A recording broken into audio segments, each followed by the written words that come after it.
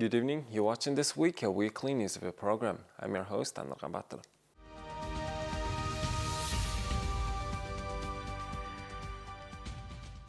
This year marks the 60th anniversary of Mongolia's accession to the United Nations. On the occasion of the anniversary, several activities were held over the week. On Monday, a press conference on 7 days for the UN was held at the Ministry of Foreign Affairs of Mongolia. Mongolia joined the United Nations on October 27th of 1961, becoming the 101st member. Mongolia had applied to join the United Nations 5 times starting in 1946, and in 1961 the Mongolian flag was finally hosted at the UN headquarters in New York City. The Minister of Foreign Affairs is planning a number of activities to celebrate the 60th anniversary and to promote the importance of joining the United Nations to the public, including children and youth. As in the press conference, the State Secretary mentioned that we have a whole week long of events planned for the special 60th anniversary of Mongolia joining the United Nations. We are launching this with planting 2,500 trees on Bayanzurg mountain, which is a ecologically challenged area. We are trying to plant that all together with all UN colleagues. So that's the first one. We're also launching the event of the UN conference, Model UN conference, focusing on climate change with children in the National University of Mongolia. We have a book exhibition, we have a photo album exhibition, we have events that we are also launching here on 27th, which is the grand finale with all with the cooperation of the Ministry for Foreign Affairs.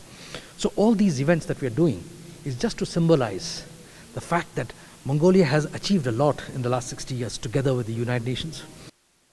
Over the past 5 decades, the relationship between the UN and Mongolia has matured into a strong and mutually beneficial partnership. The UN in Mongolia consists of 11 agencies that contribute to development across various sectors, from democratic governance and human rights to socio-economic development, climate change adaptation, and protecting the environment. The UN team supports the country in achieving the United Nations 2030 Sustainable Development Goals. Mongolia is an active member of the UN, and Mongolian soldiers actively participate in United Nations peacekeeping operations. But there is a long way forward. As I mentioned, the Sustainable Development Goals, the 60 years has been great, but next 8 years that we have by 2030 would be a very crucial moment to move towards inclusive and sustainable development. Mongolia is an active member of the United Nations. Our country is a leader on certain issues. For example, Mongolia is very active in the activities for landlocked developing countries. As a result of many years of hard work done by diplomats, an intergovernmental research center for landlocked countries was established in Ulaanbaatar. Moreover, Mongolia works actively in many other areas, including issues facing rural girls, women's education, and democracy. In small countries like Mongolia, international organizations such as the United Nations play a pivotal role in protecting the nation's interests through political and diplomatic means, communicating their prospects and position on global issues, as well as making progress on their development path. Experts say that sheep wool actually contains a little bit of soft cashmere wool. For example, 1 kilogram of sheep wool can contain up to 200 grams of cashmere. In our next report, we'll introduce some local companies that operate in the clothes manufacturing sector. A local company, Mongolian, discovered this business opportunity and started manufacturing knitted products out of cashmere extracted from sheep wool. The quality of the fiber can easily compete with that of ordinary cashmere from goats, and we know that. In the meantime, the production cost can be decreased up to 3-fold. This fine fiber can be produced from 100% sheep wool. In addition, we can mix it with 20 to 30% goat cashmere. If these fibers are exported abroad, the clothing produced from these natural materials will be expensive. We are operating at only 15 to 50% of our factory capacity. The producers note that government support is needed in developing a sustainable light knitting industry in Mongolia. Annually, Mongolia produces 25 to 35,000 tons of sheep wool, and only 30% of that is purchased by local companies and becomes a value-added product. For example, public servants' uniforms are produced from imported materials. I would like to show this dark blue material that can be used for making uniforms for policemen, soldiers and other public servants. We have the capacity to produce all these necessary uniforms locally.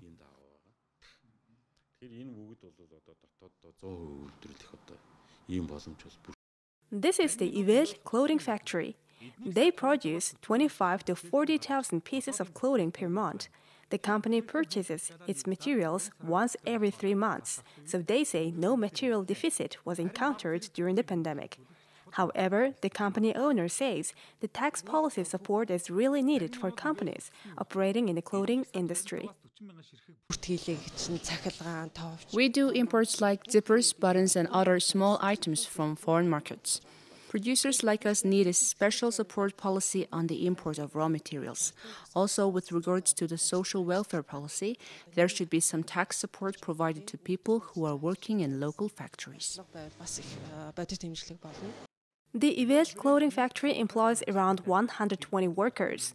The business owners note that if people start buying locally produced goods and products, it will have a positive outcome on the economy, as it will create more jobs. A tree planting ceremony was held at the Bainzurk mountain on the occasion of the 60th anniversary of Mongolia's accession to the United Nations.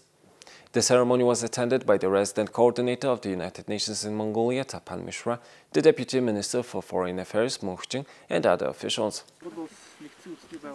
Mongolia became the 101st member of the United Nations on October 27, 1961. This year marks the 60th anniversary of the Declaration of Independence as a fully fledged member of the United Nations. In connection with this anniversary, the Ministry of Foreign Affairs and the UN Resident Coordinator's Office are jointly organizing a UN Week from October 20th through 27th. Bainzurk Forest is located about 15 kilometers from Ulaanbaatar, and to commemorate the 60th anniversary, 2,500 trees have been planted to rehabilitate the mountain forest.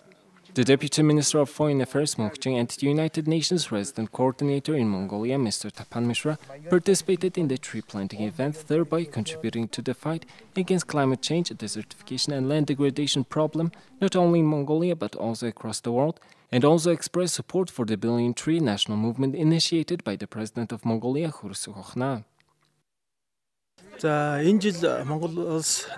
Mongolia is celebrating the 16th anniversary of its accession to the United Nations.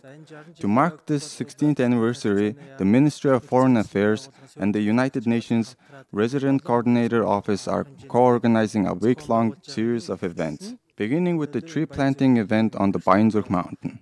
At the UN General Assembly, the President of Mongolia, proposed to plant up to 1 billion trees by 2030.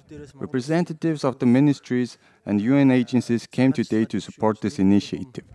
This event is the beginning of UN Week. We don't see planting trees as just planting trees.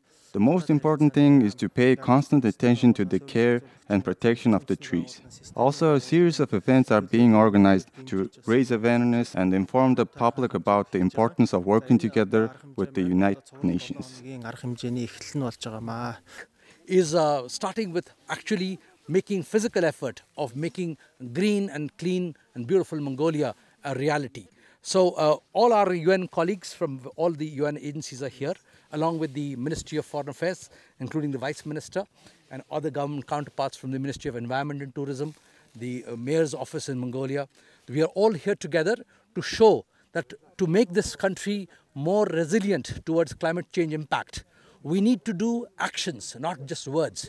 We're starting the UN Week with commitment for action. And as I said in my opening speech here, that we will work together for the larger inclusive and sustainable development of Mongolia for the next 5 years. The 60 years has been extraordinary in terms of the partnership we've come so far, but we look forward to having a more improved lives of all Mongolians with the achievement of the SDGs towards going to the Vision 2050 for Mongolia in the best possible way. As part of the UN Week, a number of events have been planned, including the tree planting event at the Painter Mountain, a photo exhibition marking the 60th anniversary of the UN membership, the opening of a photo album, a model UN conference and scientific conferences. As of today, 11 United Nations agencies are established and operating in Mongolia. Darholt province launched a train carriage service dedicated especially to children. The train carriage consists of 2 wagons and locomotive and is capable of carrying up to 64 little passengers. Even though the train carriage is capable of transporting 64 passengers, due to the COVID-19 pandemic, only 16 children can board the train at the moment. I like how it's decorated. It's really interesting. I like it.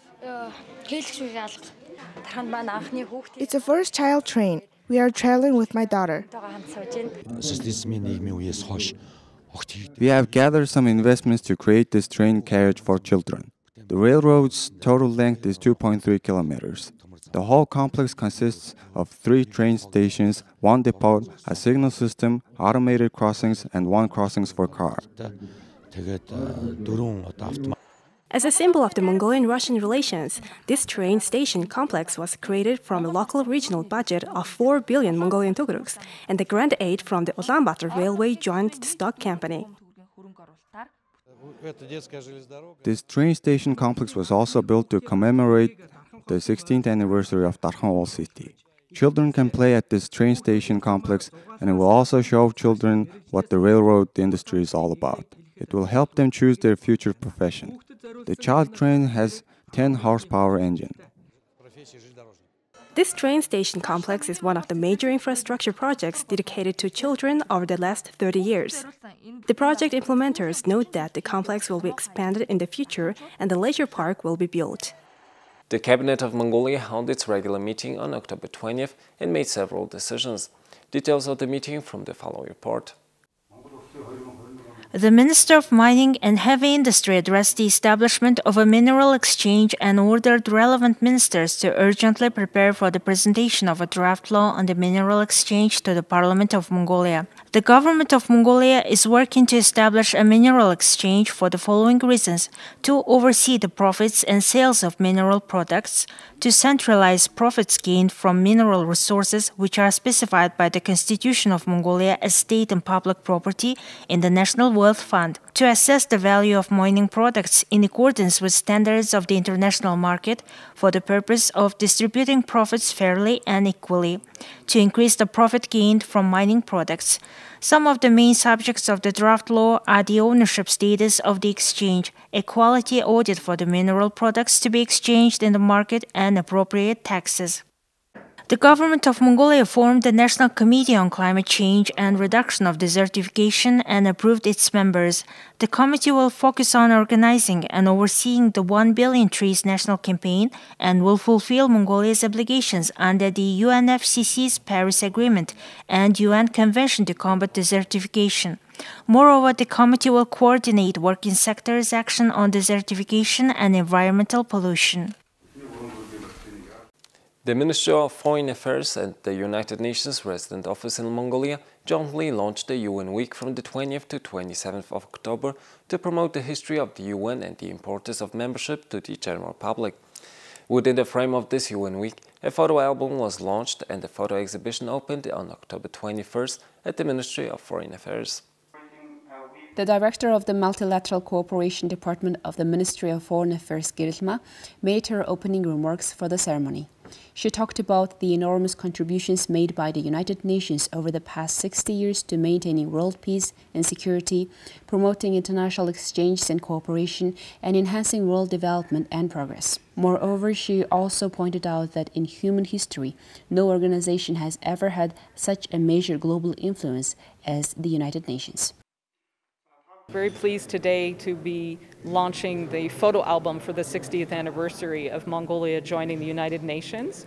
This is a photo album which has around 120 photographs in it, representing 60 years of collaboration and history of Mongolia in the United Nations, both at the headquarters level engagement, but also the engagement of different UN agencies with Mongolia over the years. Guests and senior diplomats attended the photo exhibition. The invited guests showed great interest in this exhibition. They highly acclaimed the contributions made by Mongolia to the United Nations, hoping to see an even more active and intensive role to be played by Mongolia in the United Nations and world affairs. The significance is that it gives Mongolia that identity of the sovereign, independent nation that has the voice to speak to the whole world about the global issues and about issues that it's most concerned about on peace, security, on human rights, on inclusive and sustainable development. So Mongolia has a stage in the whole world where it raises its voice on issues that is of highest concern.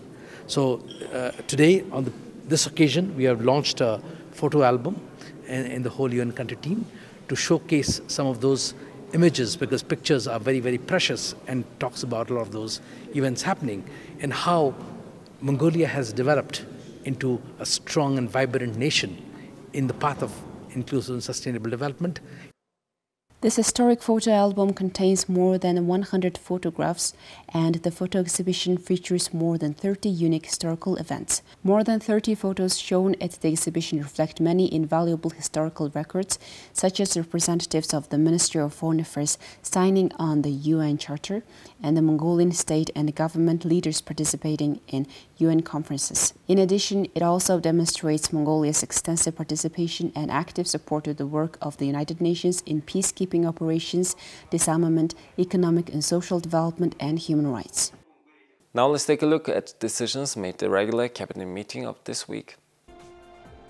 The Minister of Energy was tasked with organizing a tender for the selection of Tavantalga thermal power plant construction and to boost project execution without any further delay.